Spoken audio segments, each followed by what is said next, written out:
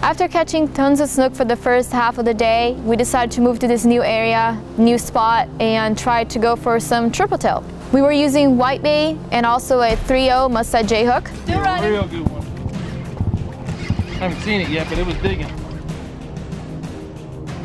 Oh, nice one. Wow, it's a nice one. I casted my bait at the buoy and let it sink down a little bit, and a tripletail came and hit it, and it was on. And that was a good sized tripletail that took me all over the boat. It's over here. I gotta go over here.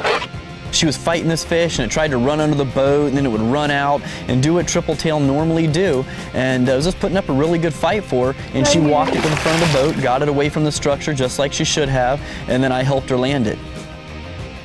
The tripletail fought really hard. I got him to the boat. Captain Jimmy helped me grab the fish out of the water. And surprisingly enough, when we look at this fish, there were 4 hooks in the fish's belly. I got 3 of them now. Look at this. Open the bill. Somebody else has been fishing here. Looks like one of yours. Yeah, that's one of mine. Somebody's got them twice, actually. Luiza, Look at this. Actually, I just pulled one hook out. I don't know if you've seen that. These things got sharp teeth, but I'm gonna shine the sun down there. There's 2 others in his belly. Can you see that? That's unreal. It took a real woman to land them, huh? There you go. Pretty fish too. Very nice Good job. fish. Very strong fish too.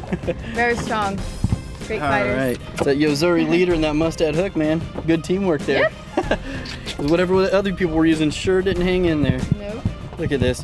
1, 2, 3 lines in her, plus the one that I just pulled out. 4 hooks. Unbelievable. 4 hooks in that fish. Definitely He's got keep one it, in the right? back too. This one grew a little bit. I told you, you'll think that sucker's small and he'll just like grow up. That's right in front of your eyes. Yeah.